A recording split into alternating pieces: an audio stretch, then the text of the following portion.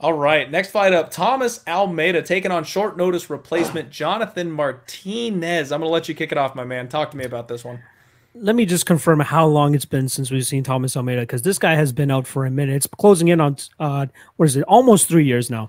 January of 2018, he Yeah. lost to Rob Font. But even like when he was fighting consistently and often, even leading up to that Cody Garbrandt fight, he was 20-0, 21-0 leading into that fight. The kid is super fun to watch. He is must see TV every time he fights. He goes out on his shield or he tries to just get the finish himself. Um, I love. I like Almeida, but I just don't like the layoff. There's a huge difference between coming off a layoff and fighting a guy like Alejandro Perez, and then coming off a layoff and fighting a guy like Jonathan Martinez, because Martinez can put it on you. If you're not in it in the slightest, Martinez is going to take your soul. I like Martinez. I think he's a solid spot here. I think he was a +40 dog and he opened, but now it's pretty much how to pick him. People are aware of what Jonathan Martinez is about, and that Frankie Saenz fight was a little bit of a cupcake deal for him. He was able to go in there and get the finish real quick. Shout out to Z, who got I believe he bet Jonathan Martinez inside the distance at +200 or above there. Solid spot there. But Shout out to me for taking the dog shot on Frankie Saenz. hey, I had Frankie Saenz against Marlon Vera, so don't worry. We both fell for it. We both fell for it. But yeah, I do like Jonathan Martinez here. I think just with him being more active, him having kind of a similar style to Thomas Almeida. I would say Almeida has a better Muay Thai game, but Jonathan Martinez still has a solid like kicking game. He has a solid punching game. Like he's a solid striker all around. I don't see this fight hitting the ground. I think both guys are going to try to, have the bigger cojones and just go for a striking battle. But I do like Jonathan Martinez again. His activity, his confidence is growing too, especially getting that big win last time around.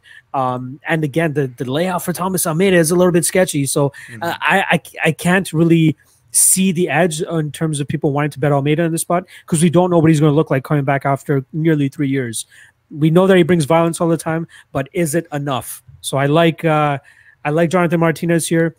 Maybe a finish, maybe a late finish. I'm not sure, but I do like him. Pick'em odds is not that bad either. But if he gets higher than that, I'd probably think about it a little bit more. But I do like Jonathan Martinez, and this is a solid spot from. Shout out to anybody that got him at like +130, +140 at the egregious line that they opened this matchup at.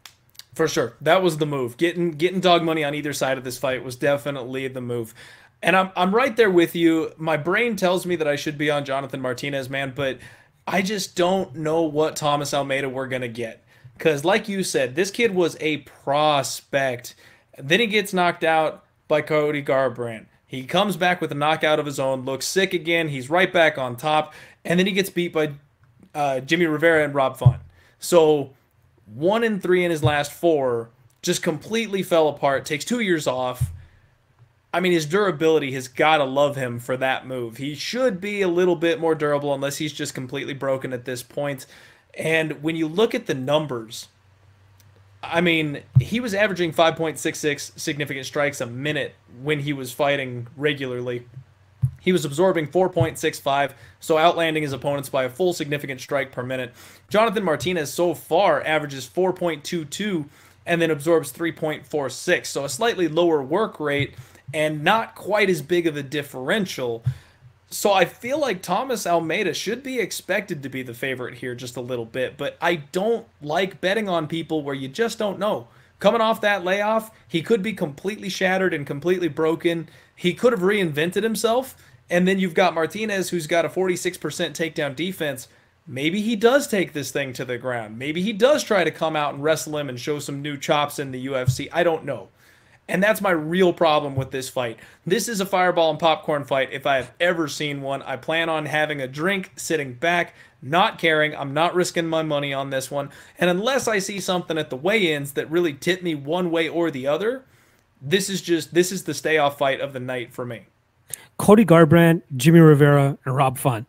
These guys are high-level guys. Let's not take that for granted. Even though he's 1-3 in his last four, those are high-level guys. Now, is Jonathan Martinez that level?